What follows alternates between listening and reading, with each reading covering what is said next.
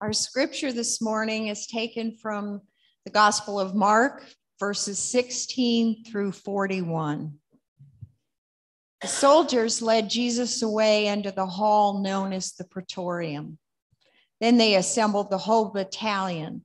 They dressed Jesus in royal purple, then wove a crown of thorns and put it on him. They began to salute him. "All hail, King of the Jews!" They kept striking Jesus on the head with a reed, spitting at him, and kneeling in front of him, pretending to pay homage. When they'd finished mocking him, they stripped him of the purple and dressed him in his own clothes. Then they led him out to be crucified. A passerby named Simon of Cyrene, the father of Alexander and Rufus, was coming in from the fields. The soldiers pressed him into service to carry Jesus' cross. Then they brought Jesus to the site of Golgotha, which means skull place. They tried to give him wine drugged with myrrh, but he would not take it. They then nailed him to the cross and divided up his garments by rolling dice for them to see what each should take. It was about 9 a.m. when they crucified him. The inscription listing the charge read, "The King of the Jews." With Jesus, they crucified 2 robbers, one at his right and one at his left. People going by insulted Jesus, shaking their heads and saying, "So you are going to destroy the temple and rebuild it in 3 days? Save yourself now by coming down from that cross." The chief priests and religious scholars also joined in and jeered. "He saved others, but he can't save himself. Let the Messiah, the King of Israel, come down from that cross right now so that we can see it and believe in him."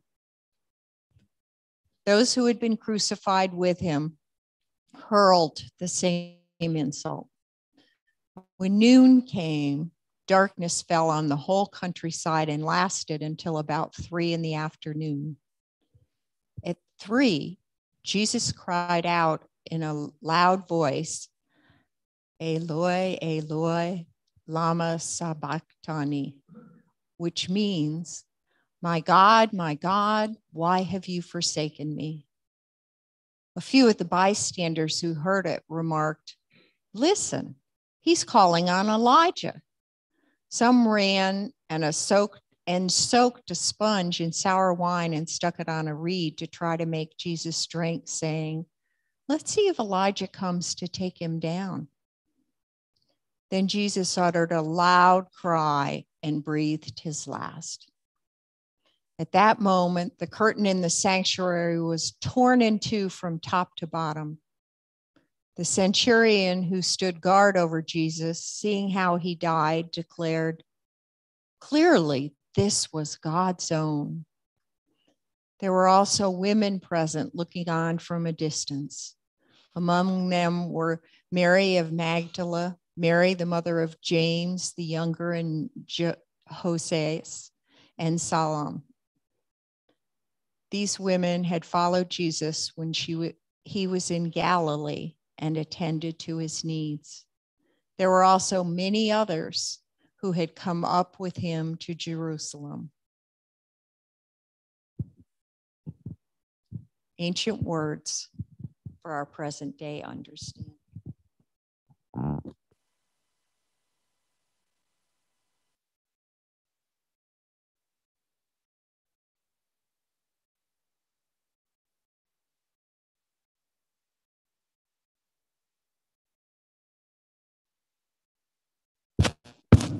Thank you.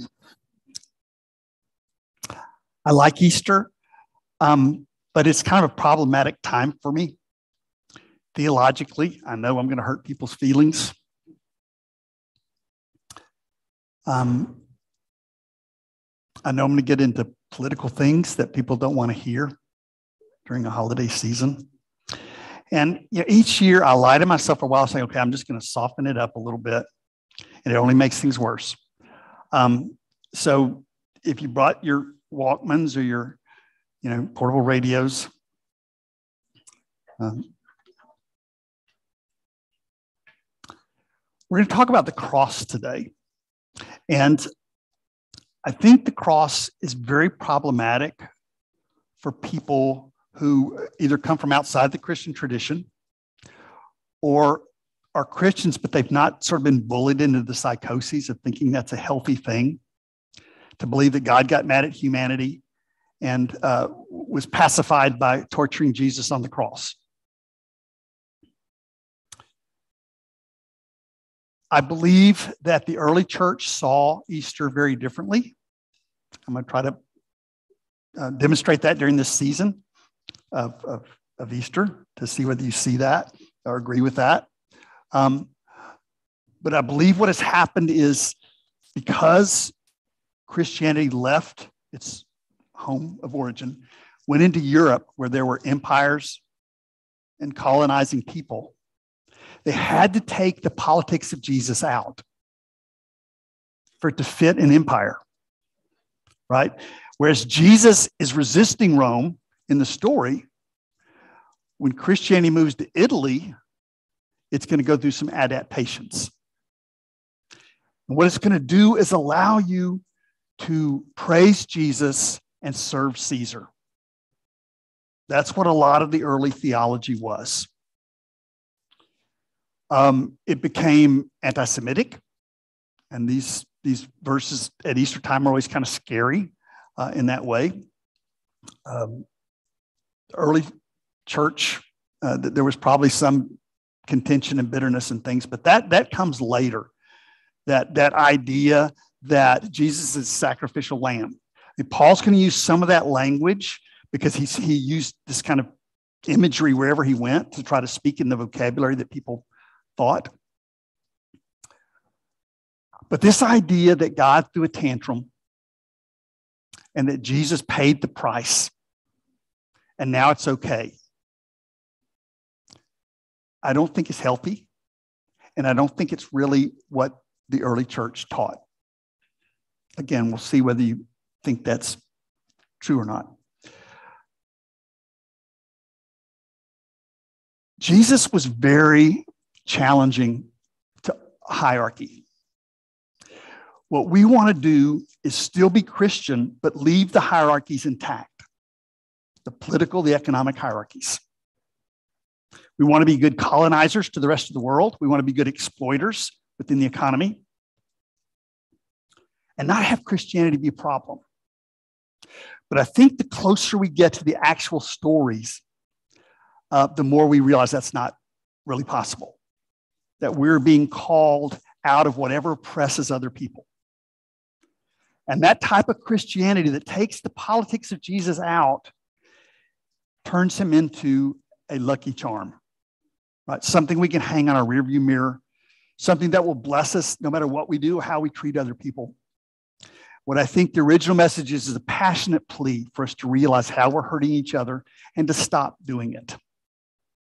I think that's what it's talking about. As you know, Karl Marx was not a fan of Christianity. He called it an opium of the people. He said it's like flowers that we put on our chains. It numbs the pain of oppression without getting rid of the oppression. He said it's like the sort of the rainbow we see, the halo we see through our tears. And I actually think there's a wonderful truth in that. There is a joy and a beauty that people can experience even in the worst of times if they look at life through this love that's willing to suffer for other people. Lenin, there it is.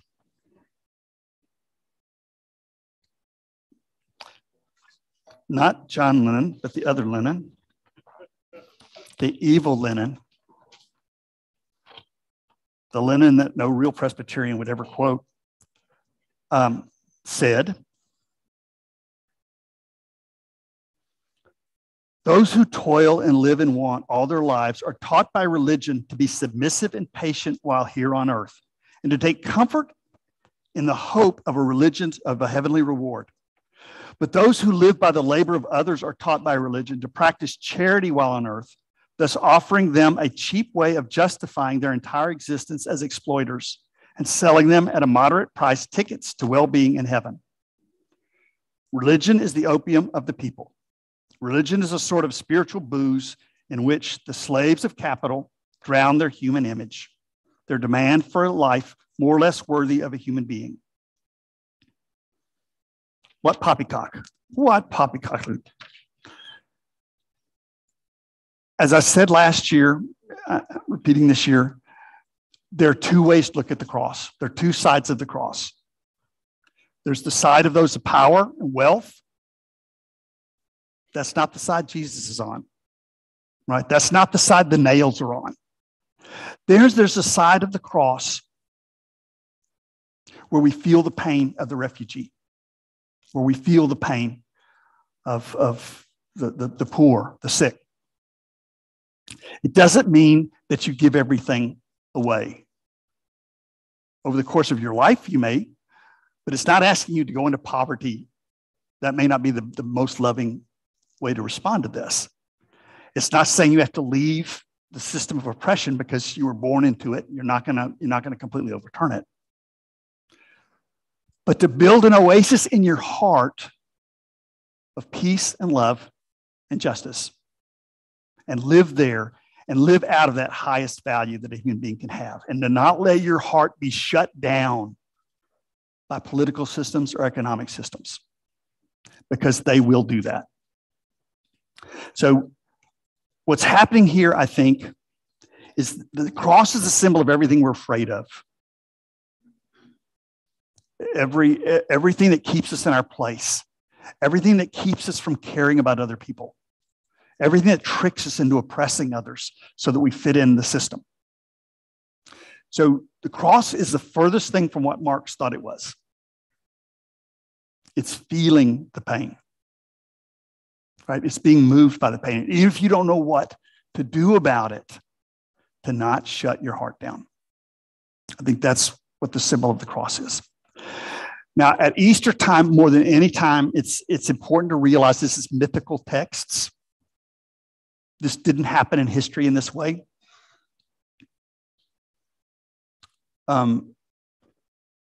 First of all, they're not going to let witnesses to go into the royal guard to see how Jesus is treated, right? They're not going to say, why don't you bring a pencil and paper and come on in, and we're about to beat Jesus up a little bit. Why don't you, record it for the Bible? Nobody saw some of these things.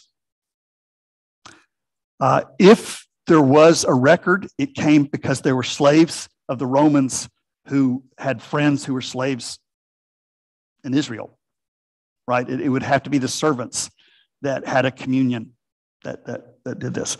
But more importantly, much of the Christian text is based on mythology. Doesn't mean it's false. It means it's a personal story about eternal truths. Things that are universally true are put in simple stories so that we can learn them. This particular story is based on Psalm 22. Let me just read real quickly some of Psalm 22. It's been said that this story is Psalm 22 in reverse. Psalm 22 starts off with, my God, why have you forsaken me? It's kind of important to realize that when Jesus is on the cross, and all these theologians are saying why he did the cry of dereliction, he was quoting scripture. And probably he wasn't quoting it. This is probably somebody writing it down a lot later. And what they're doing is, because those are missing stories, they're using Psalm 22 to say what this crucifixion meant. Their spiritual teacher was executed by the powers that be. What they want to show us is that hope and love were still possible for Jesus all the way through. So one of the lines is, why have you forsaken me? Then the mocking in Psalm 22, the person that's speaking is being mocked. by people. They say, let God rescue you if God is so powerful. It talks about having the hands and feet pierced. That's kind of important. Casting lots for the clothes. So clearly, this story is based on Psalm 22.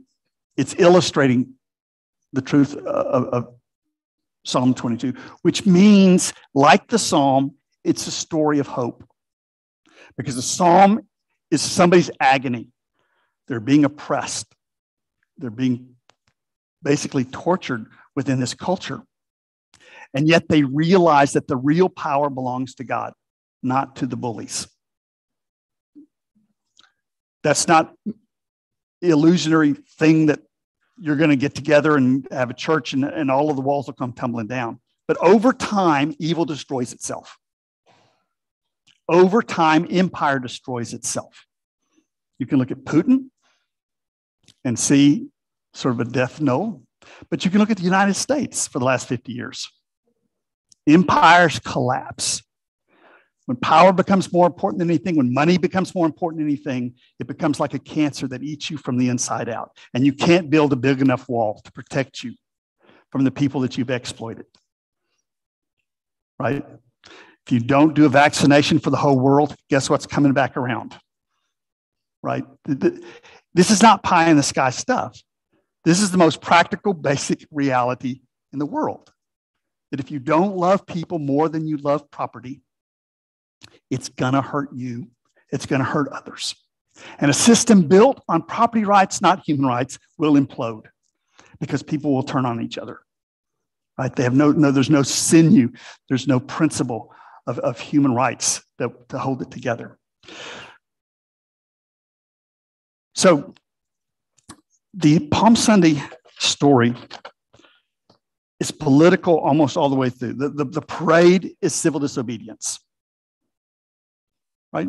I mean, it's you're protesting in front of people. You're doing royal imagery with the Romans there. That's not going to play well. Overturning the tables that are based on exploiting people and charging people to come to this place where all the people are. The withering of the fig tree is a mythological story about a prophetic movement. It's like Isaiah did and Ezekiel did and all these things. The fig tree was the symbol of the nation.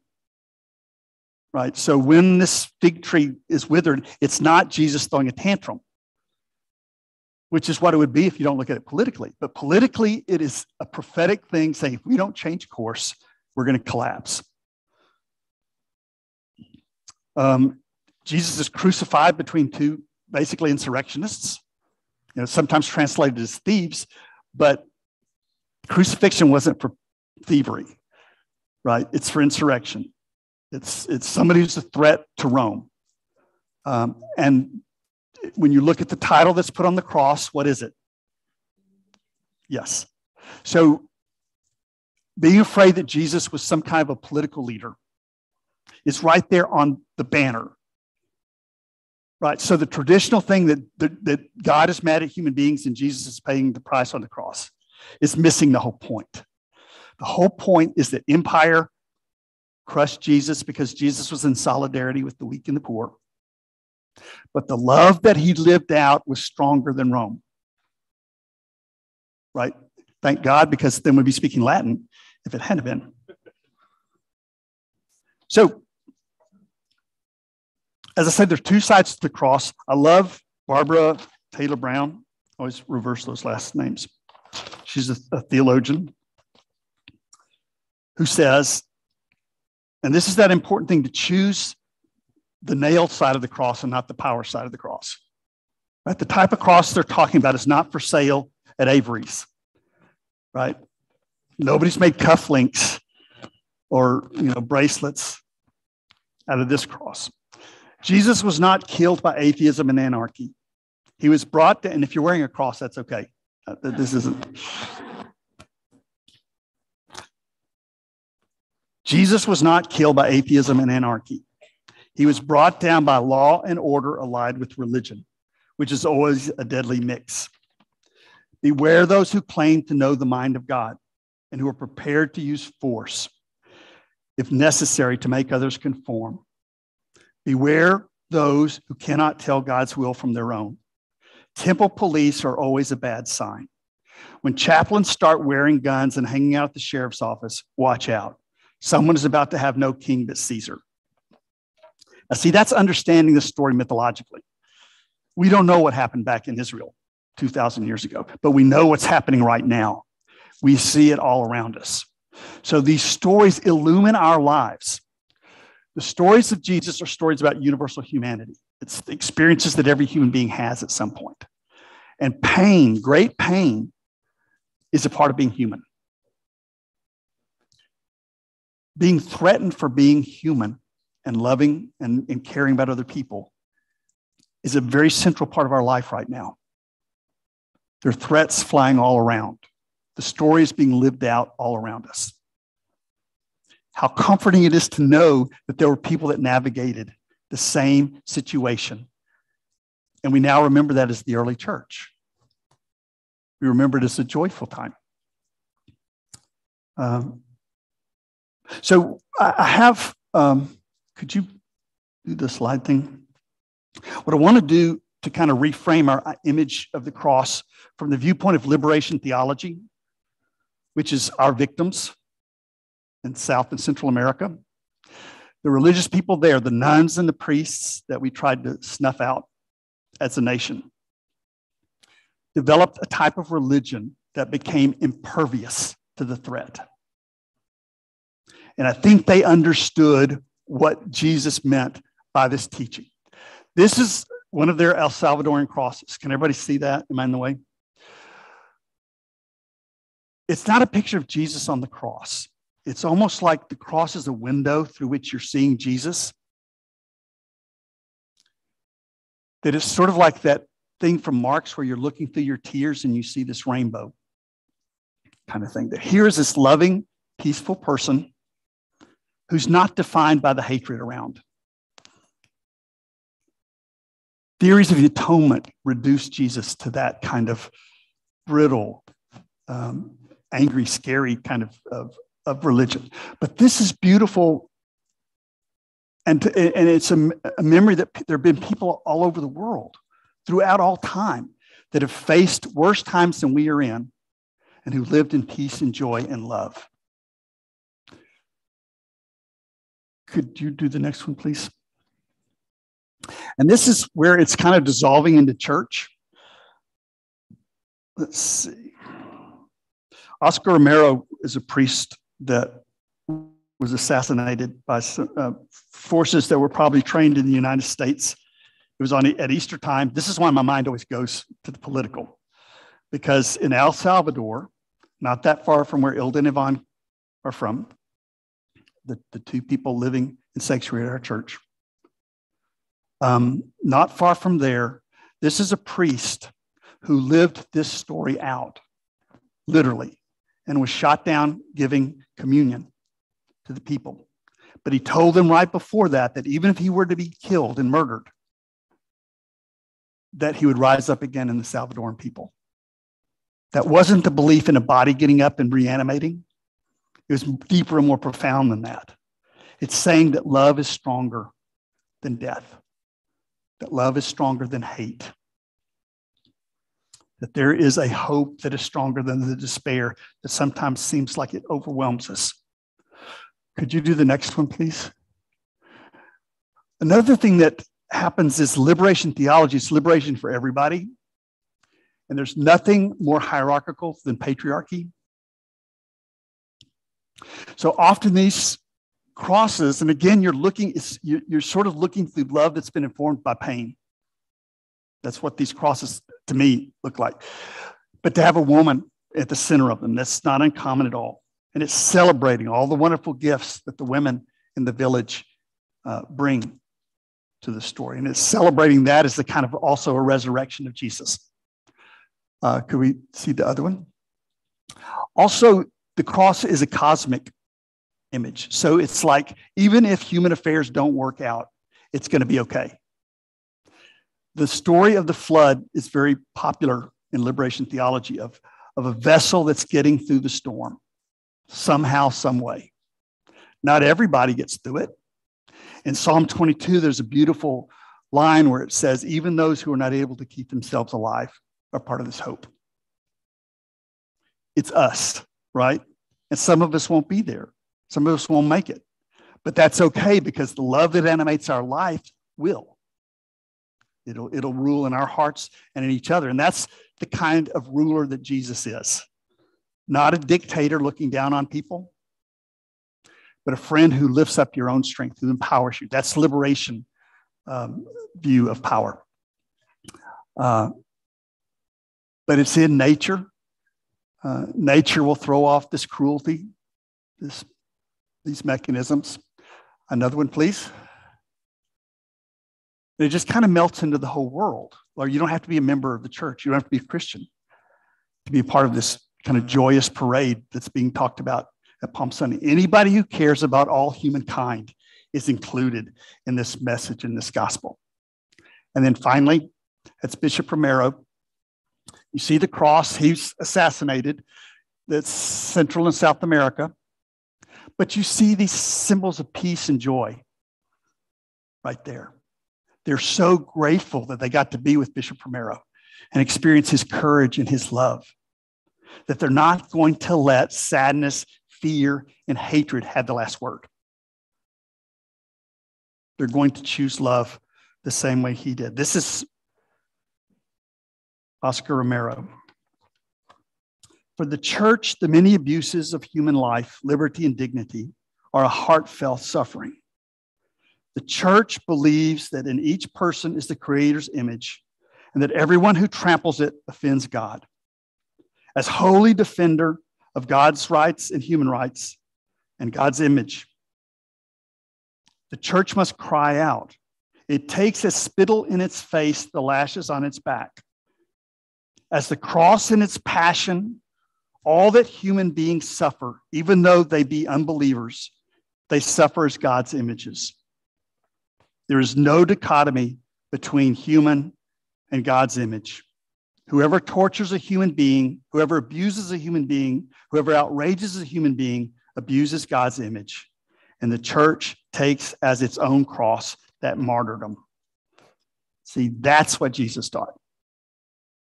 I don't know if there's two natures of Christ, three. I don't know if there's like a Trinity that lives in heaven or quadrant, or I don't lose a lot of sleep over that. But I want my life to make sense.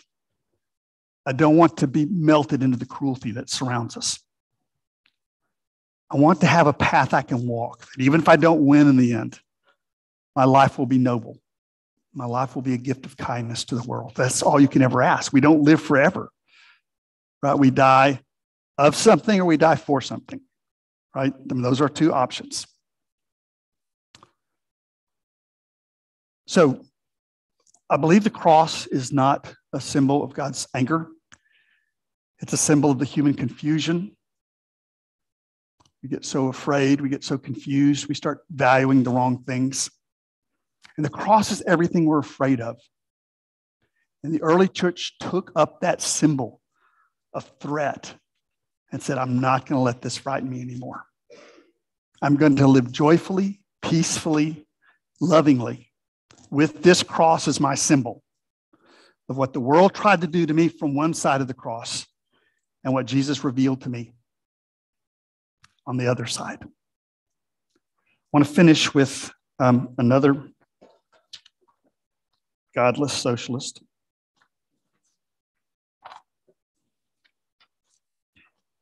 This is Eugene Debs, who's another kind of person that lived out this passage, even though they never probably didn't even believe in God. But when they gave speeches, it sounded like it's coming from the Sermon on the Mount.